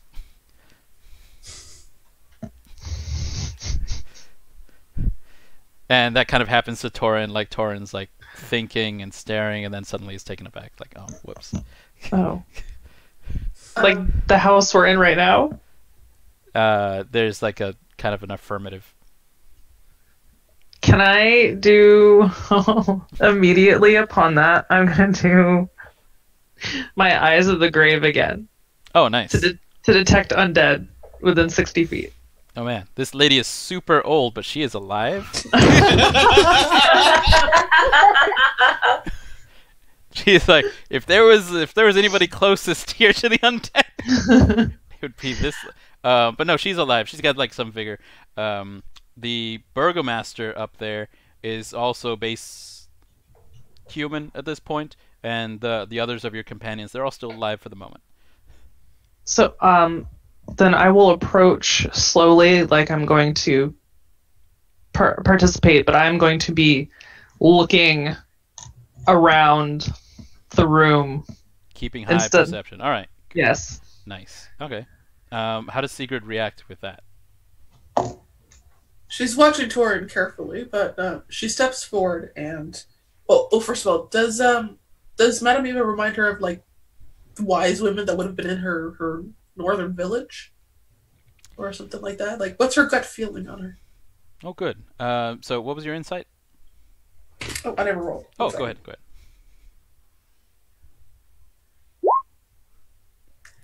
8. Nice. Okay. She's dressed very flamboyantly, you think? Like, you did not have these colors back in your village. So, but with your travels, you kind of think is like, this, maybe one of her grandchildren gifted her this. She seems very aged. And that would be something that grandchildren would do for their elders. So, you think that with this clothing and that the way that the burgomaster did, even if begrudgingly, gave her respect, certainly the way that she moved with her hands was skilled. You would probably give her the benefit of the doubt. You don't know if she is a wise woman, but you do think that she is a skilled woman. And even those, you know, were, unless they were stealing directly out of your pockets, or tricking you in some way. Even those don't run very fast. All right. She'll stare at her for another second or two, and then she'll just step forward into the circle. Very nice. Okay. So you all, once all of your eyes close finally at the same time, so that you're all able to concentrate, a feeling of restful warmth washes over you. And from seemingly nowhere, you hear the very delicate pluckings of a harpsichord, and images of objects start fading into view, and eventually you find yourselves in a lavish parlor, in a large, thoughtfully decorated manner, and there is a roaring fire crackling in the enormous hearth, and there are windows spanning an entire wall of this room, and it's just flooding light from in here out onto a dramatic terrace overlooking the night shrouded valley below. You can see woods deep below, and there is a young girl in a white dress, a very young girl, and she's facing those windows, and she is sitting and playing this large keyed instrument, and you are there. So at this point, I would say let's take a short break. Let's take like a 6-minute break at Okay. this point, and we'll come back to this vision. Yeah. Awesome. Freaky.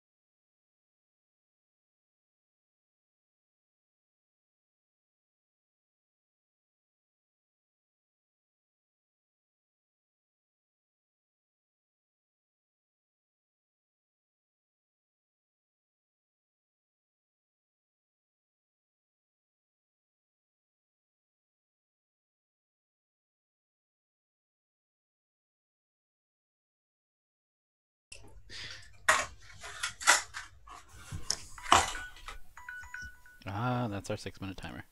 Mm. All right. All right, back to Barovia. Ugh. Woo! So where you are is now a little different. There is, of course, this little girl in a white dress. She's got her back to you. It certainly sounds like she's very skilled because she's performing this kind of fast-paced waltz, you'd say? Are we still all holding hands? No, actually. Okay. You are standing in this parlor. There's things around. It's a very large room. It's maybe like 60 feet long and 45 feet wide. There's some furniture around the room. There's a table. Looks like there's a tea set. There's, in fact, this smell of cinnamon, spiced cider, and something else just underneath that. So this is a dream. It is a vision. Kind of things are fuzzy a little bit at the border, but certainly there's bright light filling this room from the fire. A lot of candles spread out through the room, and there's even like a lot of toys against one of the corners. And some things on a desk, like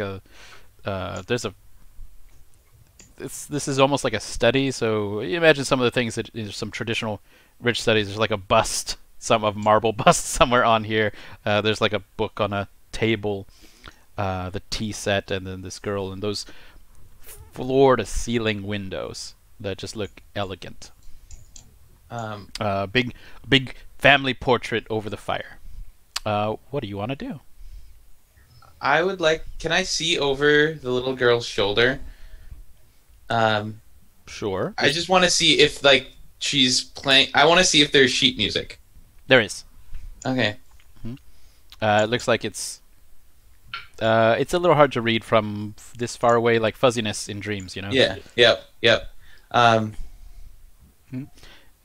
about from Mr. Tree? It's a big room. Girl playing. He's just not happy with the situation. Mm-hmm. Sort just like scowling for the most part and just like crossed arms, just like skeptical. So is Mr. Tree like what kind of armor are you wearing? He's just wearing like some basic leather. That's what I thought, because Mr. Tree's a druid and so doesn't wear metal armors and things. So as a dragonborn druid, just kind of scales are already tough. You can only add so much to it. And so as Mr. Tree like folds his arms over, there's a lot of rustling, and these like big poofy sleeves kind of get even up to Mr. Tree's chin. There's just like these velvet poofs, and like looking down, there's sleeves all the way down with like these ruffles at the end. And as Mr. Tree is kind of disturbed by it, the rest of you are similarly finding out that you are without any armors, weapons, spell books. You are dressed in rather formal attire for some social event, maybe. For all of the male characters, you have very puffy sleeves, and for those female characters, you are in very formal dress. And it is... if you have not been in formal dress before, it is very wide. There's almost a petticoat underneath. So horrified. Like it swings as you move. Oh. Hannah is horrified, yet also kind of A little naturally in it. It's pure velvet on all of it. Different colors. His sleeves are so puffy. What's Toren doing? Toren is sort of... He's less disturbed than Mr. Tree. Visibly, he's visibly less disturbed. I won't say that he's less disturbed. But he's...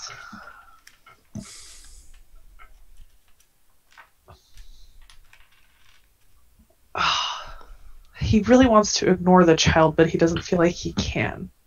Sure. So he'll sort of clear his throat and make some really low comment about how well she's playing, but he doesn't know music, so he doesn't know really. So it's more like a mumble, like compliment, sort of. Maybe you can't tell. Oh. Do, do I still have my instrument? Absolutely Oh, not. no. Dang it. Okay. Then Dantiir's just gonna move a little bit closer to see, like, get a better look at what the music is. Oh, sure. At the compliment, she's going to, the little girl's going to finish off a little bit of it and like, din, din, and she turns and says like, thanks, my mommy taught me. And then as she turns around, it is suddenly revealed to all of you that she is a sweet little girl. She looks like she's got brown hair. It's not exactly in curls, but it looks like it's made up to be very nice.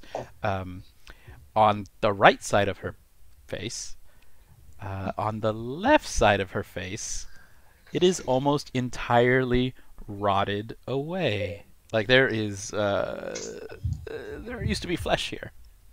Ew. And her entire left side, where that front of the dress is open and gaping with wounds, and her left arms are riddled with open sores. And the sight is just grotesque and shocking.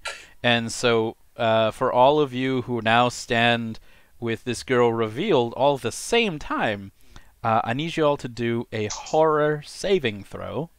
Oh dear. Which is a DC 11 at this point, and it'll be a charisma saving throw. Oh, That's really bad. oh no. Well, that's not too bad. Okay. Oh, hey. 16. I forget I'm a cleric. I get proficiency in that. Yeah. That's a 22. 2. Okay, Oh no. I got an 18. nice. I got a 14. Okay, so this is generally very bad condition of this person, and Segrid, already on edge by this petticoat, turns up, and it's like there's two worlds colliding at the same time here. And Segrid, you are not taking this well. Roll me a D100. Ooh. Oh no. 58. Fantastic. With a 58. Oh no. You are just, you cannot handle this. This is like an attack on your person. This is the dress, the sanity. This should not be. When we come next to Segrid, you must use your action each round to attack the nearest creature. Oh, Of dear. which no. you have your 4 partners who you've just had a fair bit of rescue with, and of course this little girl. So we'll get to Segrid in a second. What's Hannah doing after this horrified look here? Well, the girl is just smiling. Yeah, she's a little disturbed, but she's managing to hold it together. Mhm. Are there any doors or around us, way out of the room? Yeah, so there's the wall of windows, and then there's Uh-huh. the fireplace, and opposite the fireplace, it looks like there's 3 doors that kind of would lead into Yeah, she's the rest gonna of the like house. inch her way over to one of the doors, Mhm. like backing her way over there.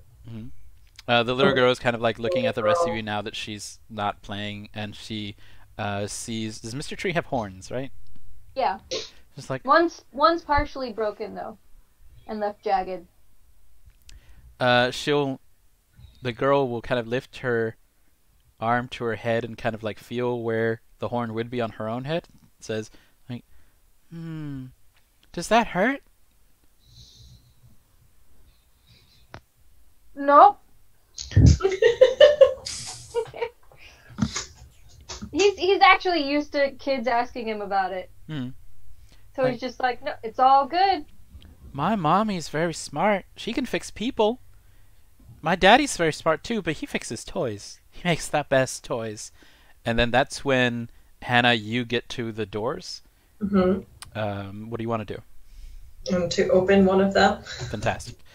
So you grab onto this door handle, and it turns, and then it stops, like as if it's been locked in this short part. As if it's been locked? Yeah, because it only turns a little bit. So she will take her thieves' picks out of her hair and try and pick the lock. Fantastic. All right, give me that skill roll.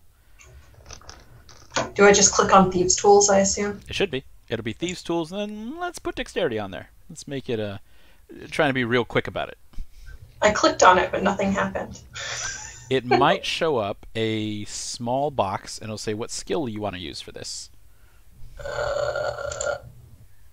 Oh, it has like attribute, and it says query. Yes. So okay. You'll pick like dexterity. Dexterity. Okay, there we go. 22. Oh, fantastic. So you move your thieves' tools down, and they, as you've gotten it over here, you stick it into this lock, and as you move it in, you're putting it in exactly the right place, and you put down the pin so you can start holding down and moving tumblers, and there's a certain point where it's like you have stuck them into pudding. Like there's the lock and it's solid, and then as you move in, and so you're poking out an edge of it, it's like there's like a soft blanket that you're poking into. And then within the moment, like maybe pushing it a little harder or twisting it, the doorknob doesn't turn, but it kind of like droops a little bit, and the lock also droops, and the lock hole kind of like opens wide, and your like thieves' tools kind of digs a crevice until your thieves' tools just like flip out. Oh. Like it is almost melted, and then it goes back into place. This place is creepy, guys. And the little girl says, "Mommy keeps the doors locked." And she says, like, "Do you want to see my toys?" And she like cops off the chair where the bench where she was playing the harpsichord, and she'll start walking around the room, and she'll bring up some like puppets. She has like a little one that's in a cactus suit. There's another one that's like and it's like the one that's in a cactus suit. It's like a skeleton. Like it's supposed to be like a bear, but it has. It's just like the face of it that's almost pure bone, and it's wrapped up in this like bear fur with like little spines on it. And it's like this is he's got the plague, and she moves on to another one, and it's like, and this is Mr. Bun Bun, and there's like a rabbit there, but it has like fangs. And she's like, and look, these are the ones my daddy made. And she goes to like these little toy soldiers, and she'll like wind them up, and they'll start marching across the room. And says, here's another one. And she just like goes around to her toys, and some of them move, like have blinking eyes that don't blink at the same time, like they'll wink slowly. Another one, there's like a marionette that she kind of like moves, but the strings get tangled, and so it looks like there's like a string looped around its neck, and it is just like hanging there. And the rest of it moves fine, but the neck is like broken. And so she's showing you these dolls, and she moves past the tea. It's like, would you like to have a tea party? They're very nice. My mom puts them out for guests. It's good for you, she says. And I'm not drinking anything she Do you have guests often? Less than usual. We used to have a lot. My mom is very smart, and she Who's would your help mother? fix people. Oh, that's my mom. And she points to the big family portrait. And now that somebody's pointed out, it kind of like comes into focus for everyone. Like it was fuzzy before. And there is a little girl who's dressed in like blue dress this time, and a woman in a fancy green dress with like auburn hair, and a man with glasses on, like small glasses out of the front with kind of white in it, a lot of white in his hair. It's like, that's my mommy and that's my daddy. This Do they look familiar at all? they absolutely look familiar. So what you see there on the fireplace, this is Glovia Falenescu, Knew it. and My mommy fixes people. Mm-hmm. and there, now that it's coming into focus, you can even see some writing at the bottom, and it'll say Glovia, Lucian, and Isabella, and then underneath all three of them, it'll say Falenescu. It's like Does the girl look the same as she does now in the picture? half of her does. Which So half? Does she look completely fine in the picture? Oh yeah, she looks completely fine in the picture. You look a little different than you do in the picture. Did something happen? I got sick. I must be very bad because it makes mommy very sad and daddy very angry. Toren is going to be very bad, but he's also going to test a theory. Okay. And oh no, I can do this nicely. Okay, I still have one use left. Guess. Eyes of yes. Is she free and undead? Hmm. Because I have one more use of Eyes of the Grave. It's that's interesting. There are, let's see, undead. There are two things lighting up as undead in this room. Oh no. There is very clearly the girl, Mhm. Isabella, and like from the looks of her, that's not normal. And this is a vision, but like some senses are going off within the vision. There's the girl, and then there's that marble bust that's over on the desk by the journal. That stone bust is also set off as undead. It's at this point that Segrid needs to attack someone.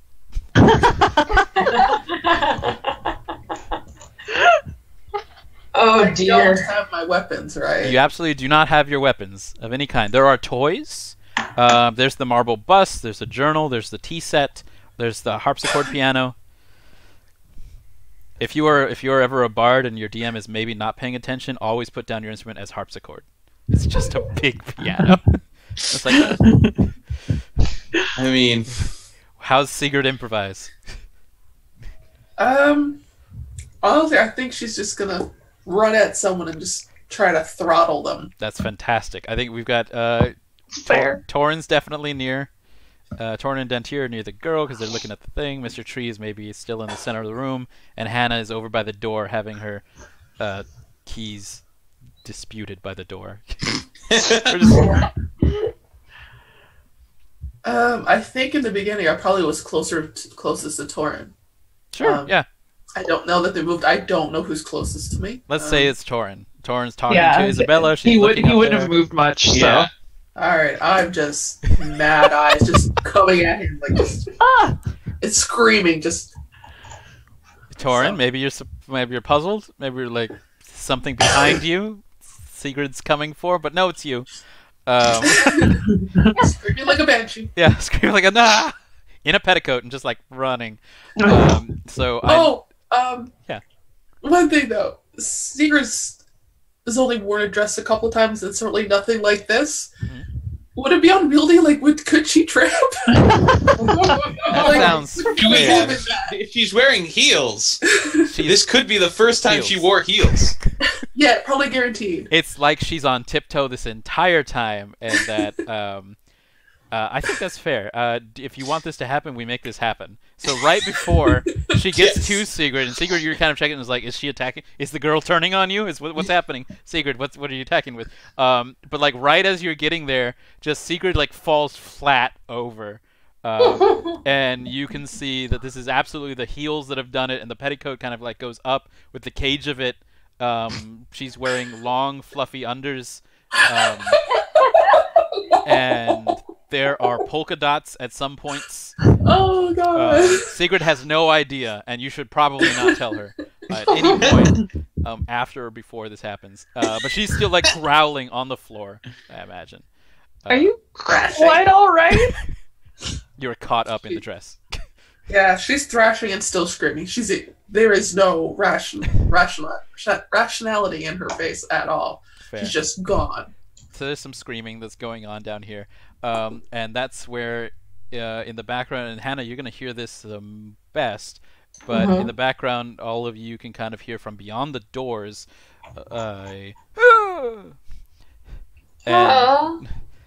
and even it's probably not going to affect Segrid yet, but like there's like a beat, and then another, and that one at least can get through to Segrid also, and I'm going to have her come out of her madness quick. And Isabella kind of like gets a sad look on her face, like a kind of uncomfortable look. That. What is beyond that door? I will What help just happened? Segrid up off the floor. Thank you. I don't know. You fell over? What happened? I don't remember. I just got anxious. Everything went blurry, like just off. Well, none of this is real. Thankful. Okay. It's not real. It's not real. That's my mommy. She's trying to fix Daddy.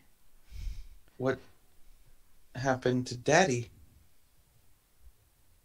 Daddy got very angry, and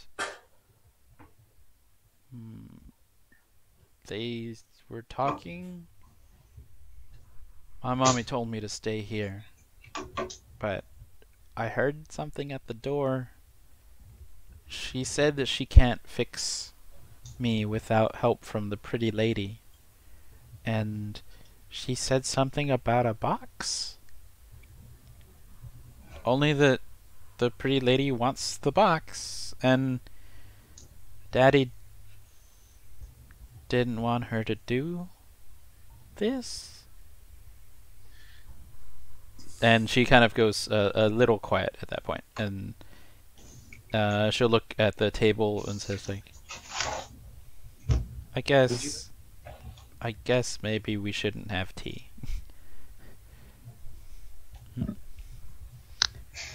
I'm going to creep towards the marble bust. It is sitting on this kind of thick pedestal there.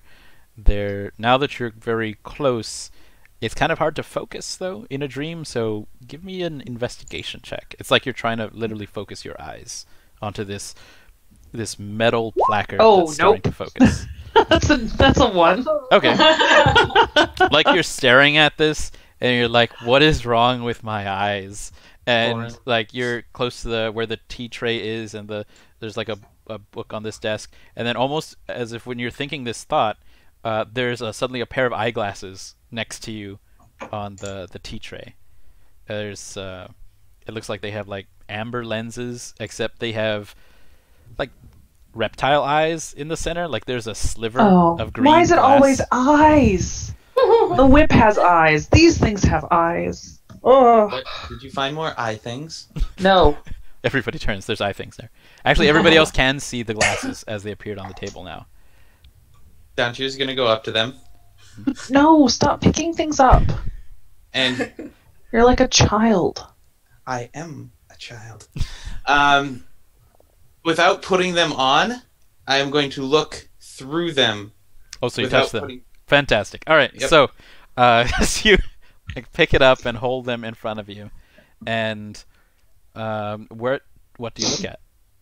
I do like a scan. So Toren looks mad. Surprise, surprise. Segrid looks unhappy. Mr. Tree looks nonplussed, maybe, at this point. Hannah's by the door and maybe slightly frustrated. Frustrated as hell. When you pass it over Isabella, like, she looks okay. Like, there is no sores, there are no damage to her. Like, she looks like an okay little girl. If I zoom it over the foggy bust area?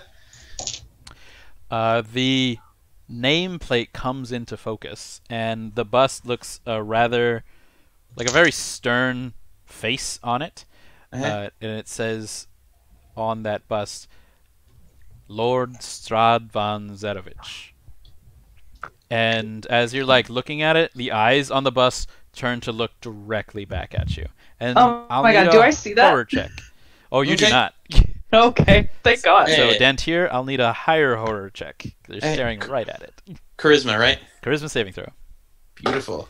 Okay, that is going to be a dirty 20. Nice, nice. You are kind of like taken aback, and maybe lower the Yep, just a- cam shades a little bit. And And go ahead. did I make it? Yeah, you made it. You don't go insane for a second. Okay. I want to look at these glasses. Do they look like the glasses that the dad has on in the picture? They do not look like the same frames. I Uh-huh. mean, sorry, they do not look like the same glass. Like the ones in the picture, those look like transparent. They do Yeah. look like the same frames. They're like circular and they have little bits on the Hey. side that wiggle. But in those frames, they look like stylized. Sorry, those lenses. Uh-huh. Yellow amber and those green slits in the center. The who's Isabella? That Yes? bust.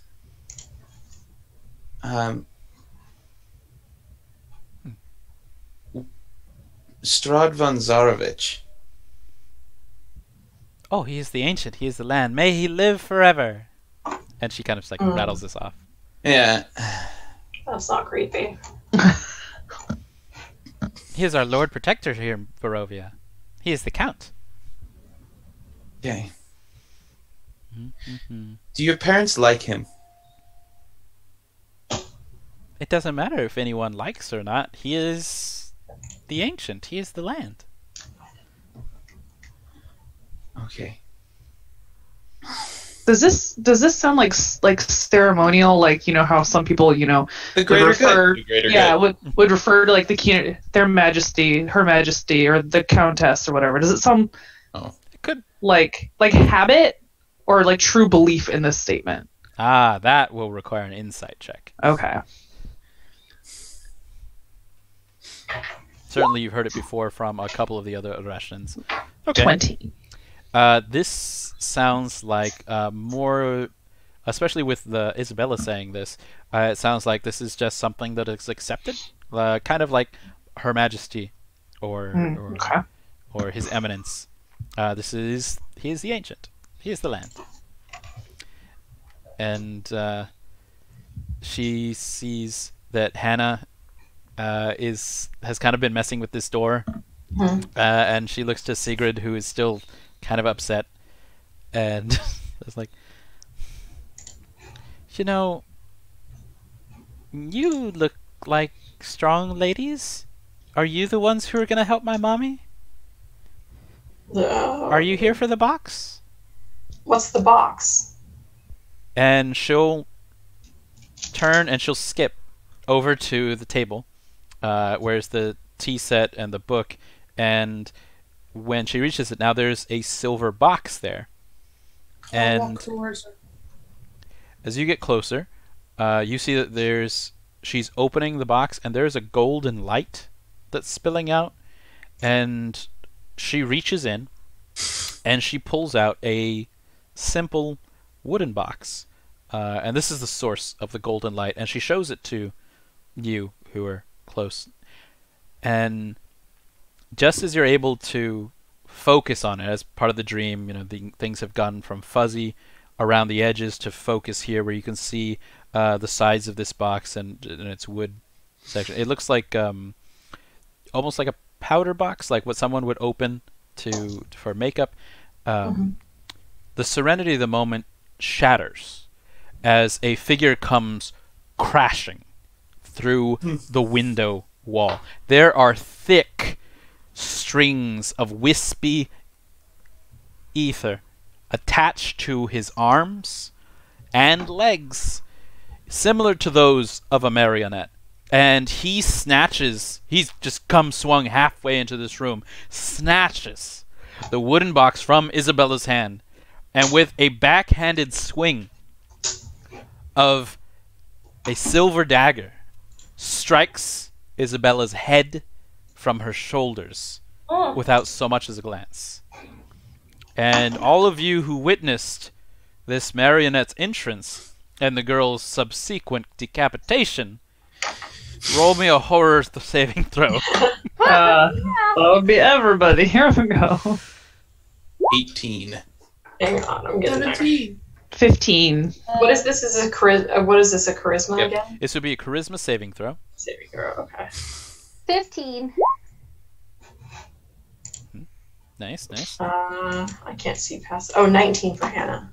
Okie dokie. Let's see. Did anybody get less than 13 at this point? No. Okay, good. So you're throwing back horrified and like, oh no, this is what happened. But who did somebody get a 19 on this one? Yeah, Hannah did. Okay, Hannah, you're fair enough away, and maybe you've seen some things, but you're not. You're like, it's like, that's not good. But It's pretty shitty. yeah, it's pretty shitty. Roll me an investigation check. Okay, I'm good at these. 16. Okay. So you're looking at this, and those wisps of ether, these like smoky strings, they do come off and they kind of loop and they go around this puppet, this doll. But at the far end, where they're like leading out of the window, out into the cold, out into the woods, they actually loop back and they lead to the giant image of Glovia, who also has strings now in the painting attached to her. And from around everyone in this room, there is a voice that booms from overhead, and it says, "Bring it to me, Laszlo!" And the puppet looks up and snarls almost, and gathers its wispy strings, and with its silver dagger cuts and severs them cleanly, and it looks at you and growls and leaps out through the window and into the cold night. And you all awake from this ritual because the burgomaster's yelling, "Run, Oleg!" And you're snapped back to reality and regaining control of your body. You see the burgomaster Randovich yelling out the window that he was standing in front of before. It's open and he's half leaning out of it. And you can see from here, it's a big enough window, there is some dark figure chasing Oleg in his vest down the street. Oh. And its head is cocked strangely to Oh, one side, no. and screams are coming from all parts of the village. And Burgomaster Ivan Randovich, as you start to smell smoke in the air, turns to you and yells, "Snap out of it! We're under attack!" And with the burning of Arash now, we will go ahead and end tonight's session. And we will start next week with what you get to do as you come out Save of Oleg! I have to give him back his coat! Oh gosh, you have it like it's here and it's thick and it's warm. I just want to hit something. You tried. Hit the You floor. tried. You did. Nice. Oh, you hit the floor. Ooh. Oh. Oh, that's true. That god awful dress. Roll for damage on the floor. So there's just the village is on fire, as you're going to be able to see. As per usual. There are maybe some other things that are happening at the same time. So our next session will. This was a lot of role playing, a lot of skills. The next one will be a lot of Hidden stuff. Hidden stuff. Fire and hopefully death. saving things. A lot of fire. Hopefully not as much death. Who knows? A little bit of that. I mean, there will be a lot of death. That's for sure. Just hopefully it's the enemies. Yeah. Positive thoughts. All right. Awesome. So cool. That's so good. I'm really Very glad you all fantastic. were here. I'm really glad, Miss Misery, you were able to join us this week. Yay! And feel better soon. Yes. I'm trying. It worked really well. Segrid is getting over that cold. From a blizzard. Sigrid's tougher stuff. Yes. He's amazing. Dantiir, you actually wake up. When you do, the glasses are still in your hand. Yes. Yeah, You're Toren, gonna turn into that old lady from Labyrinth where she just has everything piled on top of her. Oh yeah, no, like I was if I had the option, I like when she was like running towards the thing, I wanted to be like, so while she's doing that, I'm just gonna slip the glasses into my pocket, and then like hope that when I wake up they're there. Like, Sure.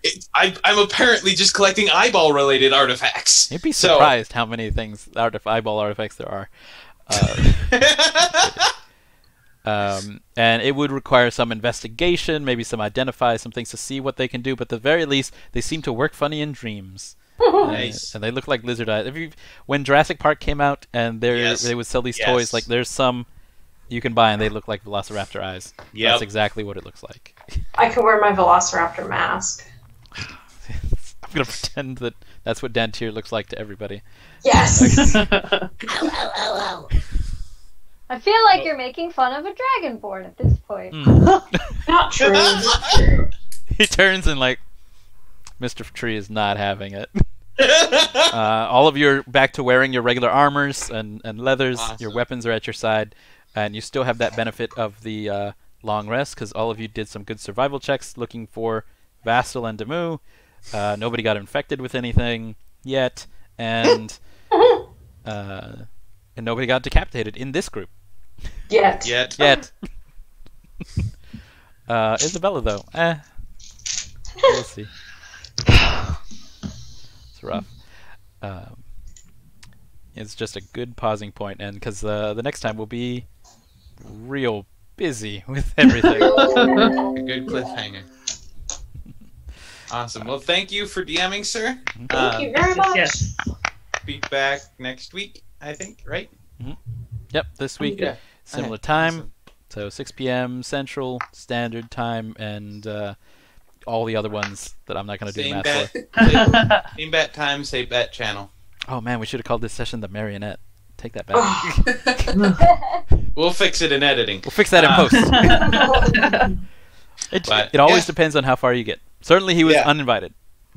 And there were some ghastly things. A lot of ghastly things. And you did save.